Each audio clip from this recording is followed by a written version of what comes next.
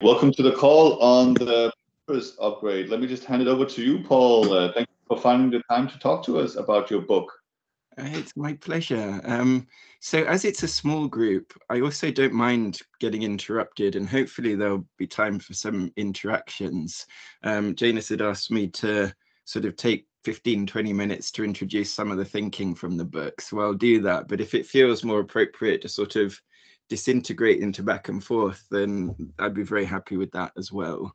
By way of brief introduction, I do advisory work with client organizations on selecting, defining, and mobilizing around purpose.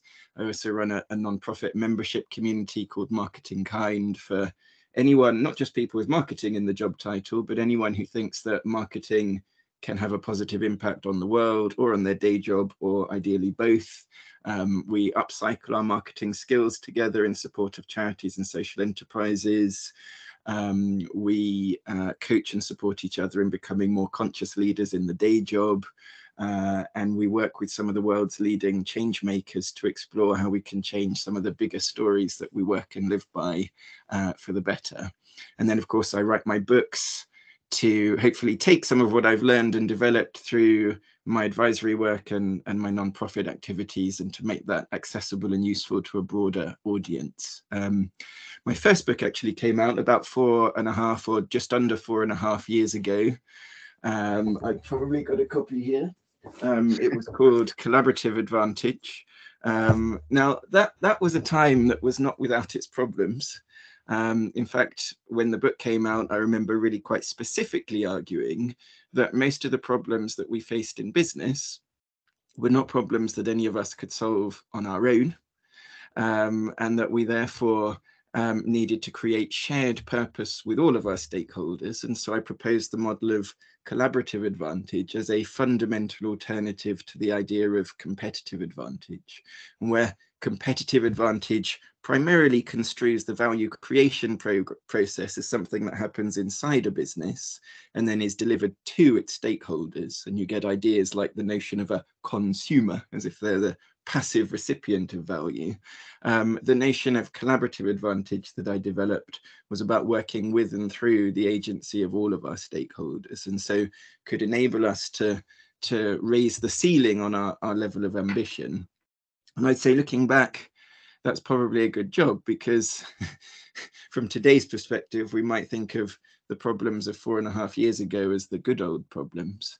Of course, since then, we've had the biggest global health emergency of our lifetimes, the biggest interruption to life and work as usual that we've ever known. We've had very serious conflict in Europe for some time now.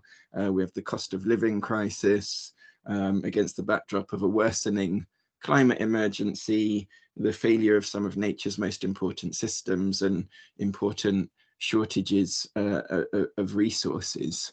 So if joint problems gave rise to the need for shared purpose and collaborative advantage, I now suggest that bigger problems means that we need to upgrade our purpose in the first place. And so hence the new book, The Purpose Upgrade, with the not understated subtitle, Change Your Business to Save the World, Change the World to Save Your Business. Now, I spend most of my time working with leaders from 3 groups, really. First of all, business leaders seeking to make a profit, then leaders of charities and social enterprises seeking to create social change. And as it happens, I've spent a lot of time with leaders working in the field of disasters and emergencies, seeking to enable survival and recovery. Now, on the face of it, those aspirations are very different. But of course, as soon as you start to scratch away at the surface, they're deeply connected. Anyone working in the field of disasters and emergencies recognizes increasingly the need to achieve whole of society solutions to match the scale of the problems that they're working on.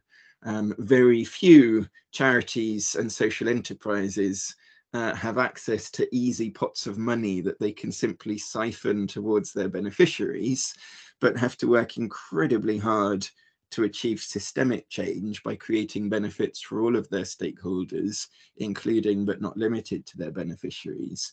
And of course, business leaders are facing having to take responsibility for a bewildering array of complex issues that were maybe not what they'd signed up for when they started a career in business. And of course, businesses are increasingly recognizing that making a better contribution to people's lives and playing a greater role in society can be a tremendous source of business advantage. Now, all of this, of course, involves purpose level adaptation or purpose level change. And so throughout, I'm going to be encouraging us to think about purpose as a more renewable resource than we usually think about it. And I think the need for purpose level change is only going to continue to rise as our incumbent business models and even patterns of living and working become more urgently unviable. You know, predictions are tricky to make. In Collaborative Advantage, I did write about the risk of a global pandemic well before COVID, but that was not a prediction. And looking to the future, it is, if we think about some of the problems I've cited, very difficult to know, for example, the degree to which the climate emergency will give rise to a context of greater global cooperation or drive greater conflict, or whether the cost of living crisis will ultimately lead to bigger thinking and to breakthroughs, or simply drive more retrenchment in organizations, or whether the degree to which technology will take us more towards automated luxury or actually create new fragilities and leave us more rather than exposed to risk in many important ways. But I think something that we can anticipate in our more crisis-prone world is that as these big questions play out, they will continue to create rapid, extensive, and often quite profound shifts in the priority needs of the people around us, the priority needs of the stakeholders who we serve. And so that's why I believe that learning how to better repurpose our organizations and activities within them to meet those needs, rather than continuing with business as usual or to foster spurious consumerism, is really the biggest business opportunity available to us. Now, researching the book, I found some support for the thesis, for example, in a Harvard Business Review article that argued that the 20 most significant corporate turnarounds of the past decade had involved purpose level change. One example that I worked quite extensively on in the book with all of the leadership team was a coal mining business that has managed to become a sustainable food business, working explicitly to fix the world's broken food system. Now that business is called DSM. DSM originally stood for Dutch State Mines, and the company was born literally from digging coal out of the ground and delivering it to people's homes for heating and illumination. And in making the transition from what was once a perfectly respectable endeavor, but which has become very problematic, to becoming a pioneering champion of important sustainable development goals and a far more successful business as a result. I mean, it's worth more than 7 times more than when one of the CEOs I worked with took the company over. I believe that DSM is an interesting example of the kinds of purpose upgrade that we need much more of across the economy. Now, the trouble is that there is a huge amount that holds us back from achieving purpose upgrades, even when we're perfectly willing. And so some of this is in the form of the stories we tell ourselves, especially in the West. Some of it is in the form of our management models, and some of it is in the form of human psychology. So in the West, the typical story is the redemption narrative, and a lot of business plans follow this pattern. Problem is A, if we achieve solution B, then C, we get to live happily ever after. Now, the problem is, of course, that happily ever after never comes. And I think this feeds into the way we think about corporate purpose. So, for example, redemption narratives make you think of the Star of Bethlehem, and lo and behold, the North Star is often an analogy for purpose in business, even very well-intentioned purpose. And of course, a North Star of purpose has the Upside, that it gives us a direction to travel, so it can be useful, but it's limited by the fact that it's a fixed object of the North Star. And of course, in a human context, our problems are always changing. So for example, the North Star analogy really does not explain why communities are often at their most purposeful when they've been hit by a disaster or an emergency and are having to pursue a completely new goal altogether than anything that they previously anticipated. We're told that purpose is about authenticity. And again, it has the merit that we can't really pursue a purpose that is not true to who we are. But you don't really achieve meaningful purpose from introspection alone. There's no point in providing an authentic experience of gastronomic delight in an environment of food poverty. We're also told that purpose is about single-mindedness. And of course, focus is required for action. But in an enterprise context, there are huge numbers of different aspirations in play. And so it's more about integration and alignment. Otherwise, you fall victim to issues such as Brewdog, which is a company which has done extraordinarily well in terms of its environmental credentials. It's a carbon negative beer, but has really come a cropper in terms of its reputation for how it engages with colleagues, and that's undermined the stance that it's tried to take on social issues as a result. If we think about some of the other ways we think about purpose, CSR, ESG, sustainable business, social enterprise, cooperatives, B Corp, these all have huge contributions to make, but none of them actually gives us a generative purpose to pursue with a business in the first place. So you end up with anomalies such as, the Refinitiv data in 2021 cited British American tobacco as the third best ESG performer in the world. Just because a business can be sustained doesn't mean that it is solving purposeful problems. And then I talked about human psychology. I'll just give 3 examples of this because there are so many ways in which human psychology can inhibit us from achieving a purpose upgrade. And of course, our ability to tell ourselves stories of purpose that help us transcend our immediate circumstances in pursuit of some greater good beyond our immediate circumstances is really the primary differentiation between us and other species. It's why, unlike other species, we haven't just evolved, but have been able to develop from generation to generation in ways which is unique to us. It's why I talk about Homo propositus, or purposeful man, in the book. Now, the trouble is that when we tell ourselves a story of purpose, we quickly relegate it to our subconscious so we can get on with it.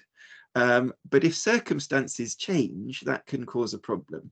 Too easily, the solutions to yesterday's problems continue to act through us, making us more the puppets of our prior expectations and purpose rather than the true authors of our own future change.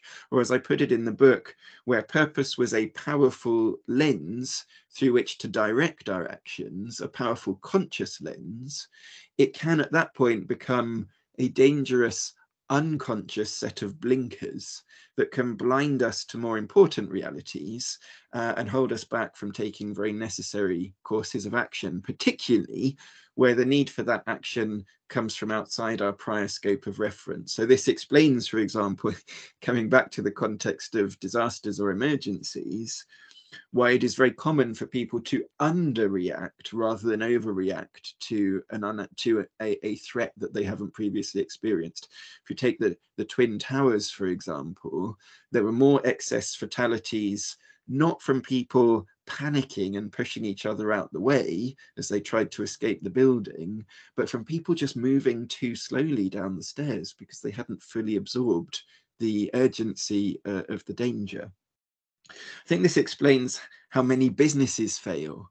Even very powerful organizations can turn out to be surprisingly fragile in the face of the psychological effects of their sunk costs, the plan continuation biases of their leaders, and the progress traps through which the actions and expectations that gave rise to today's success can be the very thing that causes tomorrow's failure.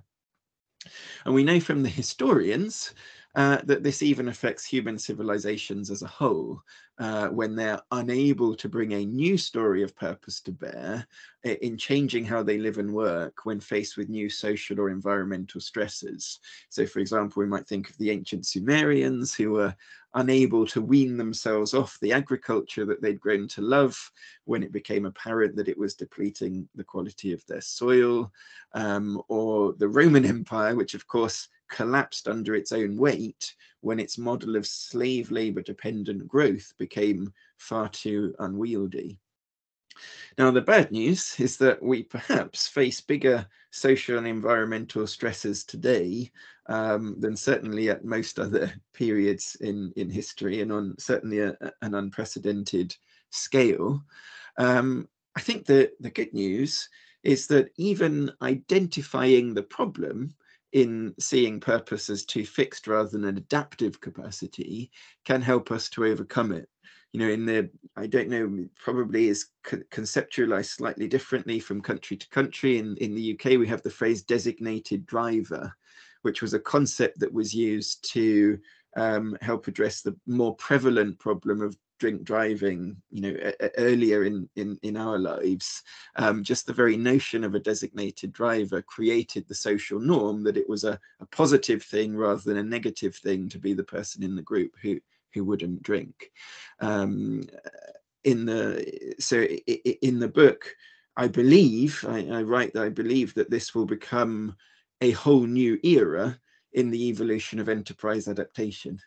You know, so in environments of change, we learned to innovate incrementally, then more disruptively, and we formulated those ideas in response to change. With the arrival of the internet and digital communications technology, we've learned not just to innovate, but to transform our organizations and how they operate.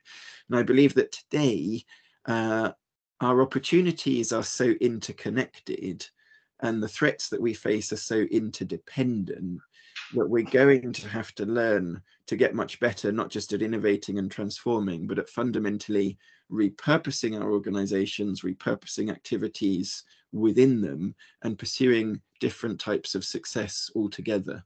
So in the book, I pulled together a commentary, a call to action, and hopefully a very practical methodology that people can use to find more important problems to solve in the first place, to build solutions that enroll their stakeholders on more meaningful journeys of change, and to achieve more inclusive outcomes that reward participation in those journeys.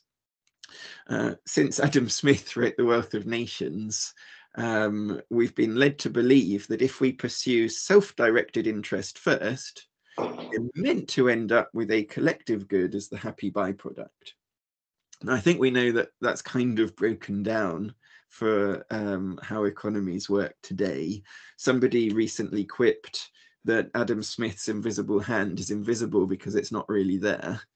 The good news, however, is that both reason and evidence suggest that if, on the other hand, we start with a desire to contribute to our stakeholders' lives, we can then derive our own self-directed reward as the happy byproduct, as our share of the far greater overall, what I describe in the book as wealth of change, that comes from making our businesses a channel for something greater than themselves.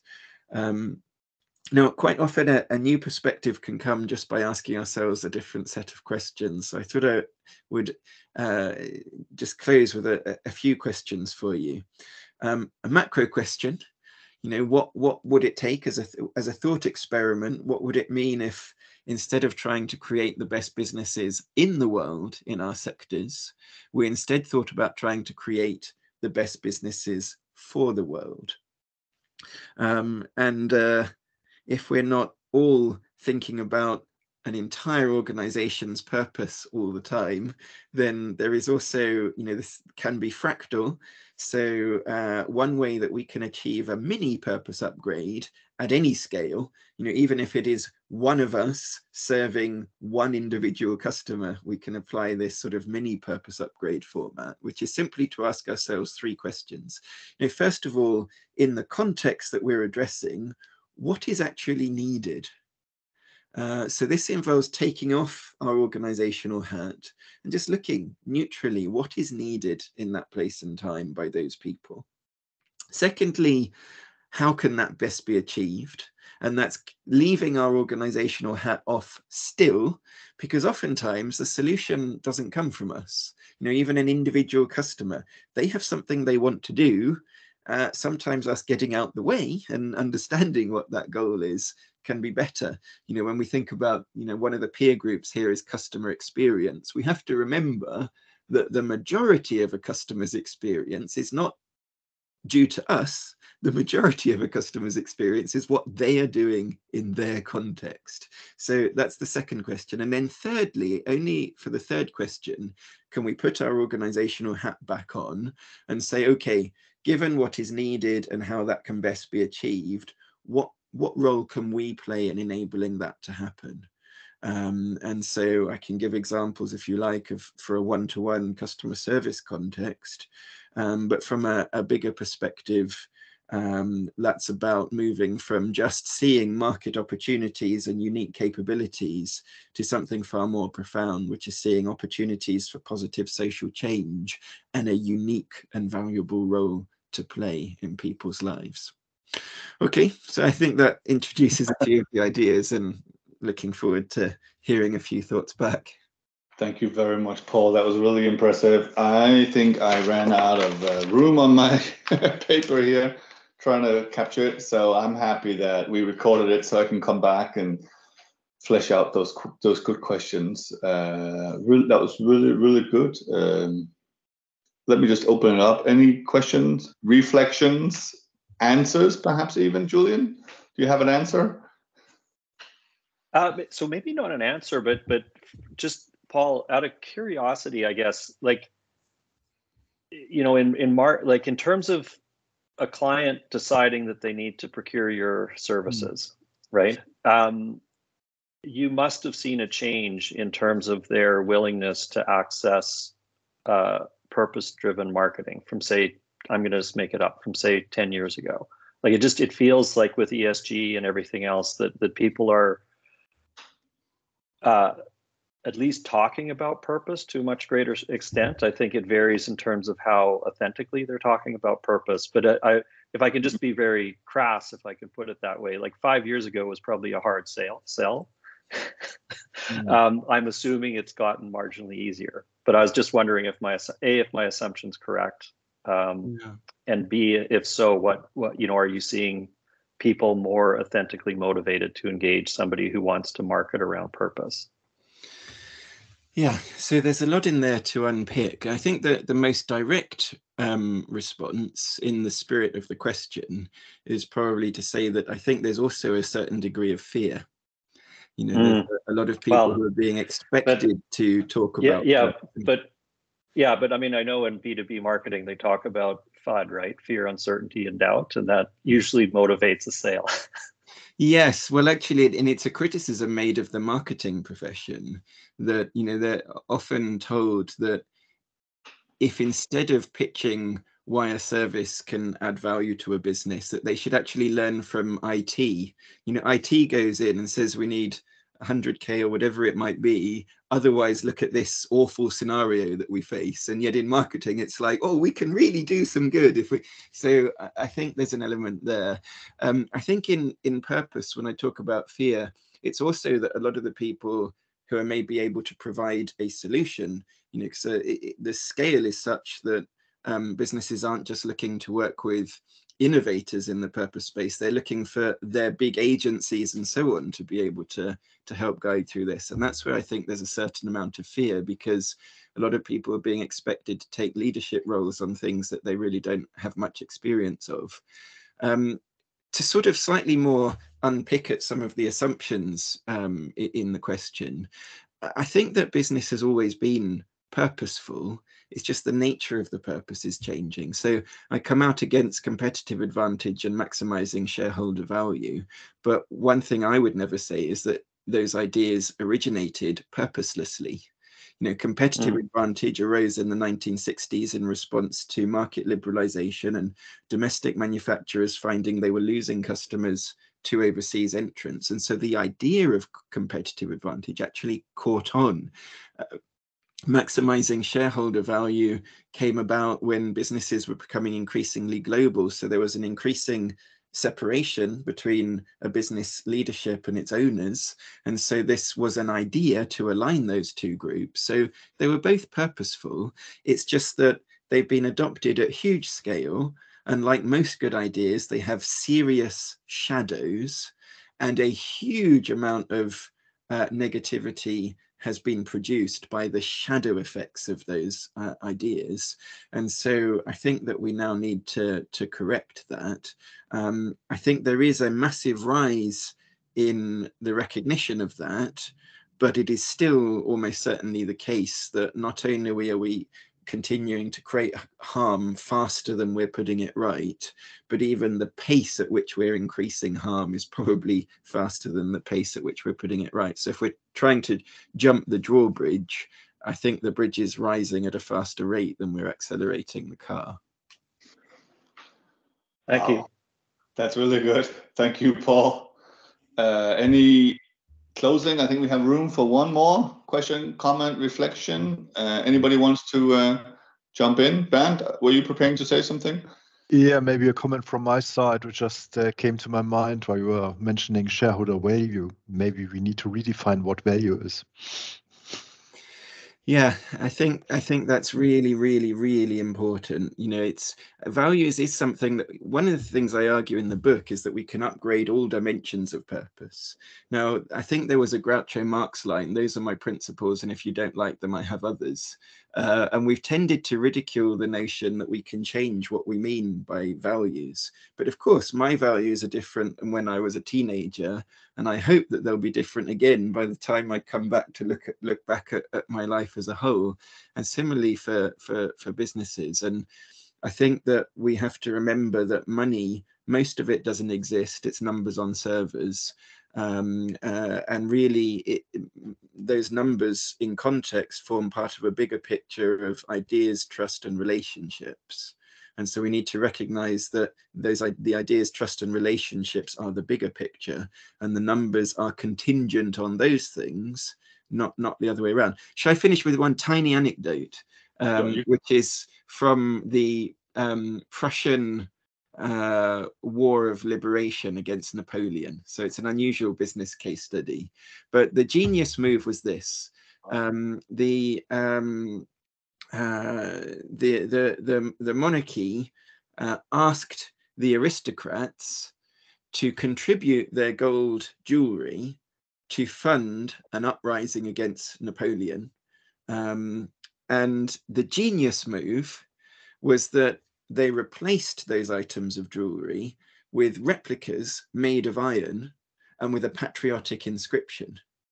And so all of a sudden, it became very unfashionable to wear gold jewelry, but it became a status symbol to wear iron jewelry, because that showed that you were pursuing and capable of pursuing a different vision of success. And I think that actually at the most fundamental level, we need types of leadership in politics, business, and civil society that is able to paint a picture of a new type of success. And I think most of us, I think we would be surprised with the number of people who are willing to embrace a different version of success when it is made accessible to them. You know, just as, you know, a surprising number of people enjoyed aspects of lockdown and not having to commute anymore. Thank you, Paul. We're in slight overtime, as they say also at the World Cup. Thank you for finding the time to talk to us. I thought it was amazing. It's Christmas, holidays, Thanksgiving, so don't forget to support your local bookshop, and you can find this book, I think, pretty much everywhere. Thank you, Paul. Really appreciate it. It was amazing. Hope we can meet in person and continue the conversation next year. Yeah, I'd love that. Thank you, Paul. Bye. Thank you. Bye.